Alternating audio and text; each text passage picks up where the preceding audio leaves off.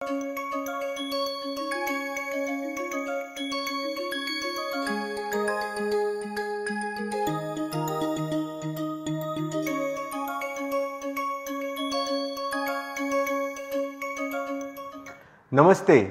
Since last few modules, we have used TensorFlow API for building models for image classification and regression problems. One of the important data types that we frequently encounter in practice is structured data, the data that is stored in databases or in tabular format in CSV file. In this session, we will study how to build models for this structured data using TensorFlow API. We will use Keras to define the model and feature columns as a bridge to map from columns in CSV to features for model training. In this exercise, we will load CSV using Pandas, which are library for handling structured data in Python. We will build an input pipeline in batch and shuffle the rows using tf.data library. Then we will map from columns in CSV to features used to train model using feature column, and finally we will build, train and evaluate a model with tf.keras library. Let us look at the data set for this exercise. We are going to use a data set provided by Cleveland Clinic Foundation for heart disease. The idea is to build a model to predict whether a patient will suffer from heart disease. There are several hundred rows in the CSV file. Each row describes a patient and each column describes an attribute of the patient. You can see that the data set has a bunch of columns. There are mixed columns in terms of their data types. There are lots of the columns are numerical columns, but there are also few categorical columns. The final variable over here, which is a target, the target variable has the classification label. We use label 1 if patient has a heart disease, otherwise we use label 0. We will first install a sklearn package, which we will use for splitting the data into training and test set. Next, we will install the TensorFlow package TensorFlow 2.0 and install TensorFlow and other associated libraries like feature columns, layers. From sklearn, we will use train_test_split library. Apart from that, as usual, we will use NumPy and Pandas are libraries for manipulating the data. We are using Pandas for the first time in this course. Pandas is a Python library that is useful for handling structured data. Let us run this particular cell.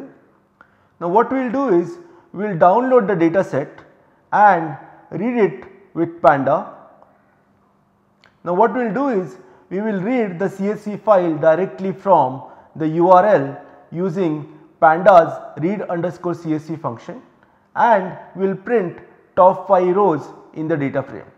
You can see that the top 5 rows are on the screen, and the second row has heart disease. The second patient on this particular record or row has a heart disease. Rest of the patient seems to be healthy patients, and you can see attributes like age, their sex, their and other cholesterol level and other associated attributes in the table. Next, now that we have loaded the data set in memory, we will split that into train, validation and test. So we will use train_test_split library from sklearn. Let us split the data and print the statistics about training, validation and test examples. So we have 193 training examples, 49 validation examples and 61 test examples. Test data will never be exposed to the model during the training. So model building will happen on 193 training samples. We will validate the model on 49 samples, and we will finally test its performance on the 61 examples.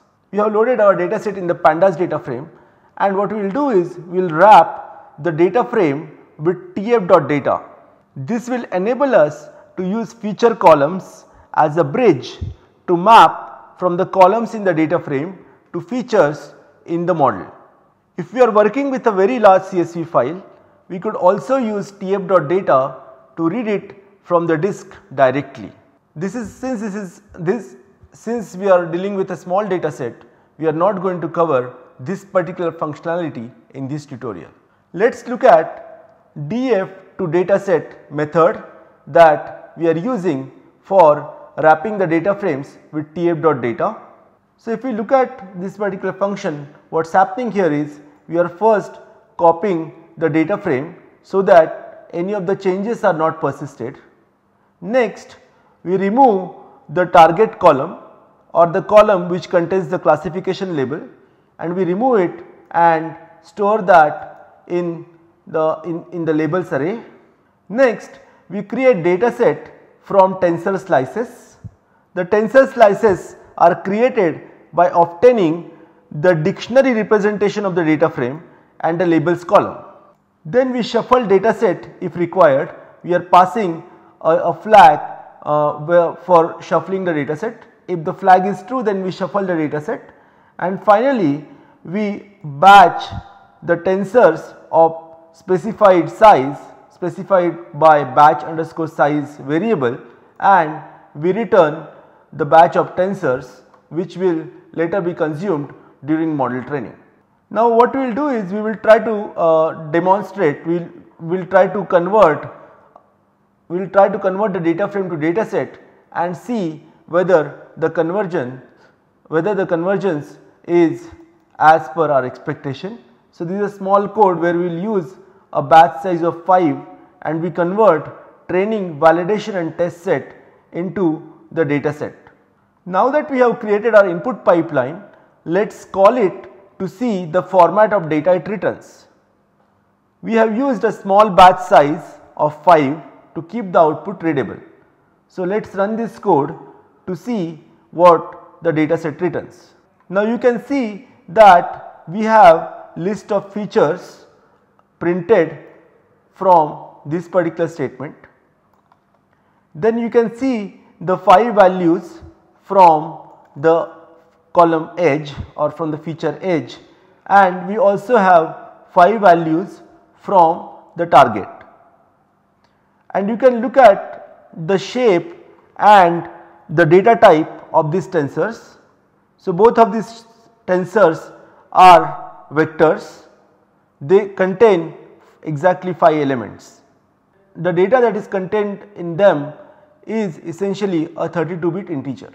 So TensorFlow provides many types of feature columns. In this section what we will do is we will create several types of feature columns and demonstrate how they transform a column from the data frame. We create a utility method to create a feature column and to transform a batch of data. Let us look at the first type of feature column for numeric attributes. A numeric column is the simplest type of column. It is used to represent real valued features. When we use this column, our model will receive the column value from the data frame unchanged. So numeric values are passed as it is to the model. So we use feature underscore column dot numeric underscore column to convert the numeric columns into the features, into the feature underscore column. So age contains numbers or age is a numeric attribute. So we use feature underscore column underscore numeric underscore column for transforming age. Let us look at what it returns. So you can see that this particular utility method returned a vector containing 5 elements. So we have first 5 values printed over here because we used a small batch size of 5. So we have 5 examples printed on the screen. In our data set, we have seen earlier that most of the columns are numeric. Now what happens is that we also have a large number of columns that are categorical, and we cannot really feed non-numeric data to the TensorFlow. Hence, we need to convert the non-numeric data into numbers. Let us look at some of the ways in which we can use feature underscore column to convert non-numeric data into feature columns. So, the first option that we have is called bucketized column. Here what happens is, instead of using a number directly in the model, we split its values into different categories based on numerical ranges. Let us consider age of a person. Instead of representing age as a numeric column, we could split the age into several buckets using bucketized underscore column. Here what happens is, bucketized underscore column represents age as one hot values based on the range matching, based on the range match. So, here in this case there will be 11 ranges created. The first range is for all the ages below 18, then between 18 to 25, 25 to 30 and so on until 60, between 60 to 65 and more than 65. Let us look at how the first 5 numeric ages are converted into bucketized column. So, you can see that the age is 60. So, the 10th value has got 1. Then look at 65, the 11th value is 1. You can see that there are 11 values 1, 2, 3, 4, 5, 6, 7, 8, 9, 10, 11. So, we use 11 length vector for representing the ranges, because there are 11 ranges based on the boundaries that we have selected, and you can see how the other values are also represented here. So, in this data set there are also several categorical features. They are represented by strings like fixed, normal or reversible. Again, we cannot fit strings directly into the model. Instead, we must first map them to a numeric value. We have already seen one hot encoding as one possible way to encode string values. In this case, we will use categorical vocabulary column as a way to represent string as a one hot vector. The vocabulary here can be passed either using a vocabulary list, or vocabulary can also be loaded from a file. Depending on whether you are going to pass on the vocabulary list or file, there are two methods. One is categorical underscore column underscore with underscore vocabulary underscore list, and then a similar one for vocabulary underscore file. So, let us look at conversion. Let us look at converting a categorical column with vocabulary list. Here THAL is an attribute which has got 3 possible values: fixed, normal and reversible. We use feature underscore column dot categorical underscore column underscore with underscore vocabulary underscore list to convert THL attribute into one hot encoding feature. So, we first use the categorical column with vocabulary list and then pass on that feature column to indicator underscore column to get a one hot encoded representations. Let us look at one hot encoding of THAL column. In each of the unit, exactly one particular position as 1, rest of the positions are 0. This is exactly how the one hot encoding works, as you may recall from the previous classes. So, here we have most of the categorical attributes that do not have lot of different values, but you will often encounter data sets in real life that would have large number of strings in a column, and that could happen for multiple columns. TensorFlow also provides a mechanism to encode columns with large number of possible string values. So, there are a few mechanisms like embedding columns or hash columns. that helps us to convert a column with large number of strings into numbers. So, what happens if we have thousands of values per category? Okay, so we do not want to really use one hot encoding here, because that representation will be extremely sparse representation. So, instead of using one hot encoding here, we use what is called as an embedding column. Embedding column represents the data as a lower dimensional dense vector, in which each cell can contain any number between any number and not just 0 and 1. The size of the embedding is a parameter that must be tuned.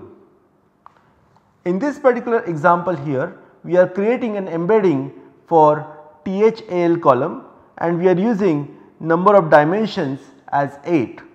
So, let us try to see how it works. So, you can see that now let us compare, this is the one hot encoding where exactly one value was 1 in each of the row.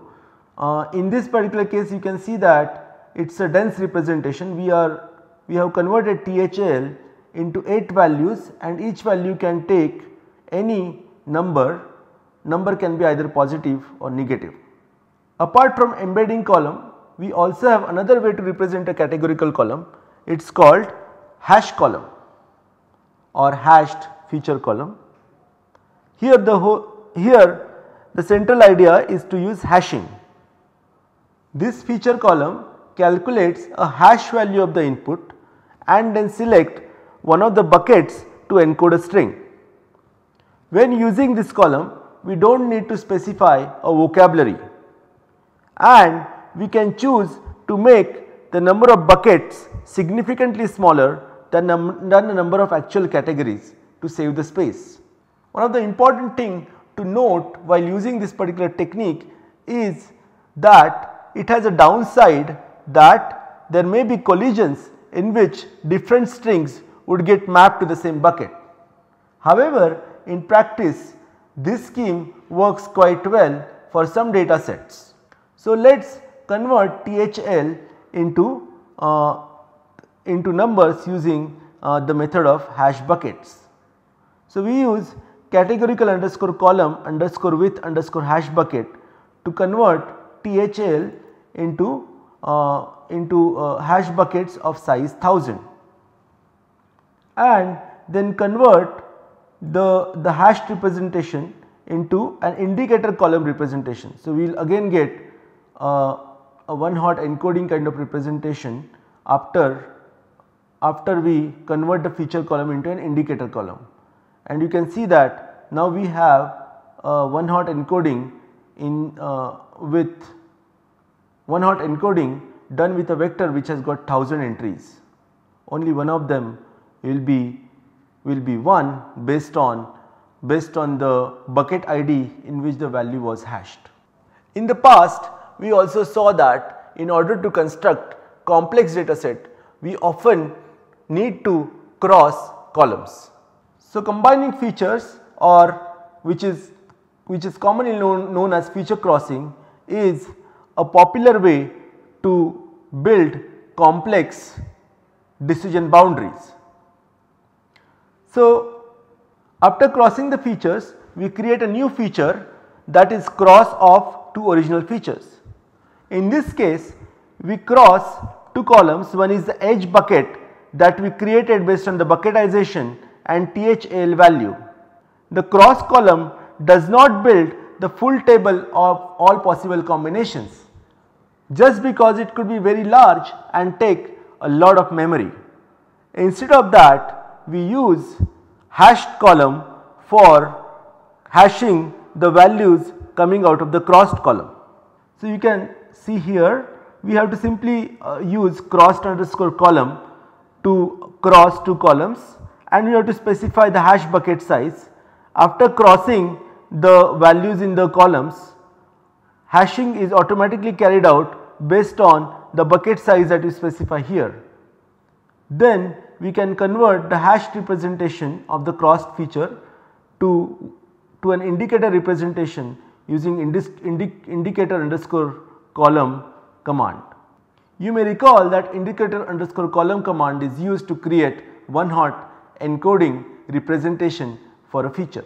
Now that we have studied a few methods to convert the non-numeric features into numbers, specifically we looked at methods like one hot encoding using list or one hot encoding using values mentioned in files or using hashing technique or embedding techniques to convert strings into numbers. For numerical attributes, we looked at the numerical columns, or we also used bucketized column to bucketize the number into various buckets and then get a representation of that particular column in a bucketized format. And we also look at how to construct feature crosses and represent the crossed features using crossed underscore column. Next, we will choose the columns to use for training a model. Here we select a few columns arbitrarily to train our model. If your aim is to build an accurate model, you should take a larger data set and think carefully about what features are more meaningful for your model and then include only those features or construct meaningful features from the given representation. We define feature underscore columns as an array or as a list to hold the features that we are going to use. So here what we do is, for all the numeric columns we use numeric underscore column function and construct numeric feature columns. Then we construct bucketized feature columns for age based on the boundaries given over here. Then we construct indicator feature columns for Thal,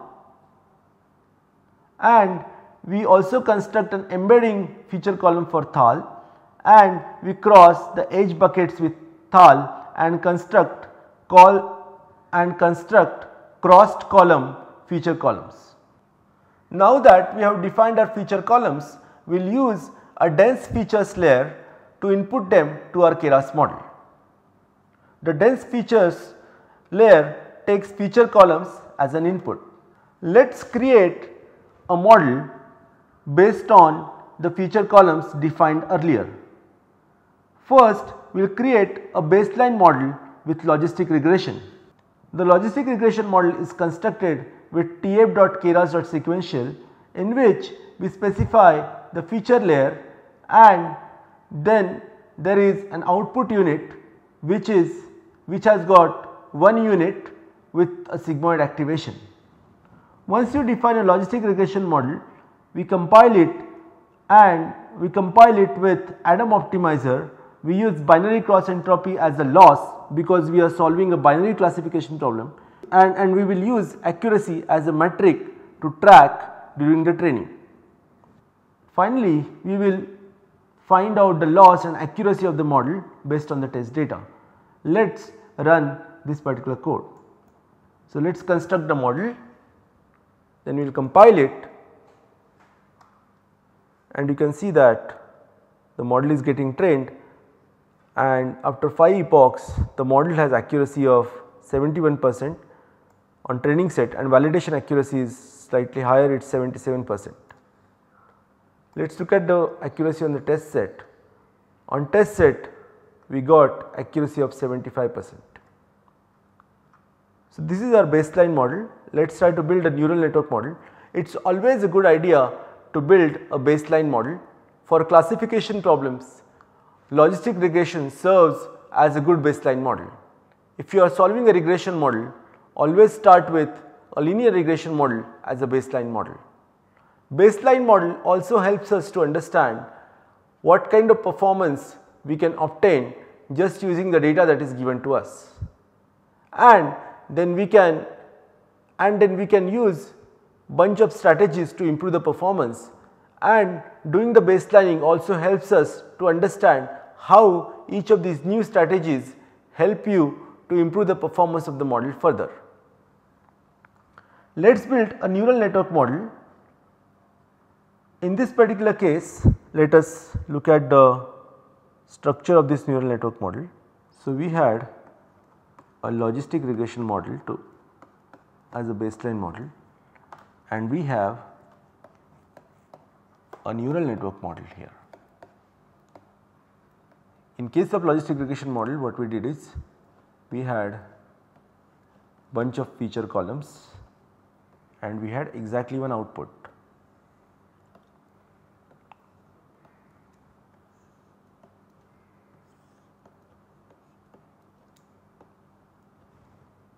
These are all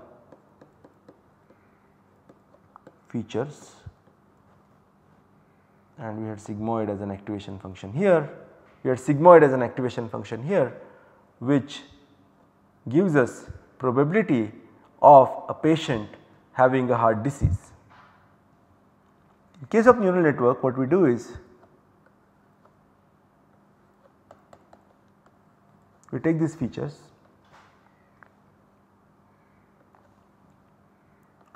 and we set up a neural network with 2 hidden layers, each containing 128 units.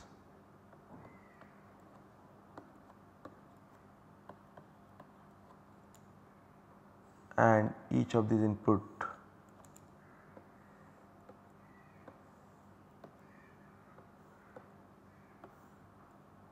and finally we have a single output node. So, it got sigmoid activation, and here we use ReLU as an activation. So, this is the neural network architecture. We are using a feed forward neural network with 2 hidden layers, each containing 128 units, and ReLU as an activation, and we have an output layer with a sigmoid activation, as you can see over here. We use ADAM as an optimizer. We use binary cross entropy as a loss because we are solving a binary classification problem, and we will track accuracy as a metric. After compiling the model, we will run a training loop with train_ds as a training data and val_ds as a validation data, and we train for 5 epochs. Let us train the model, let us define, compile and train the model. You can see that we get accuracy of about 75% at the end, and validation accuracy is still slightly higher.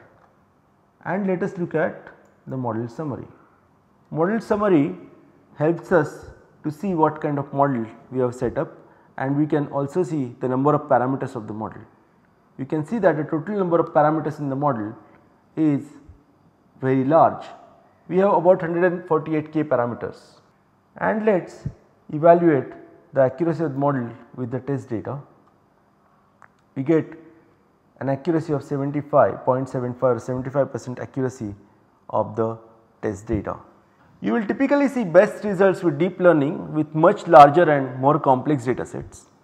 When working with a small data set, we recommend using other classifiers like decision tree or random forest as a strong baseline. The goal of this exercise was to demonstrate the mechanics of working with structured data, so that you have some idea of how to work with structured data when you start working on your own. The best way to learn more about classifying structured data is to try it yourself with some data sets. I would strongly encourage you to find a structured data and apply the concepts that we studied in this particular session. To improve the accuracy, you should think carefully about which features to include in the model and how they should be represented. In this module, we learnt how to use ML models for structured data with TensorFlow API. We built a logistic regression model followed by a neural network model for prediction of heart disease in the patient. We also learnt how to read features from the structured data and convert them into feature columns. You are now equipped with lots of potent tools to build your own machine learning models for a variety of data type. Hope you had fun time learning these concepts. See you in the next module. Dhanyavad.